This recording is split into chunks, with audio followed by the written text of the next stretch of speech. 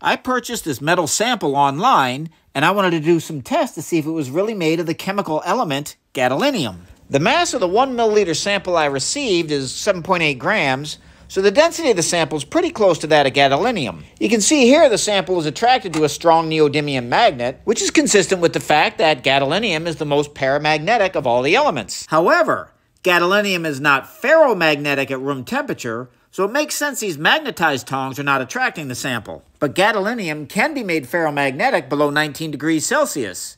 This liquid nitrogen is more than cold enough to do the trick. Yep, now that the sample's been cooled, the magnetized tongs pick it up with no problem. The sample's now ferromagnetic and strongly attracted to magnets. If we warm the sample in water, we can watch it go back to paramagnetic or weakly attracted to a magnet.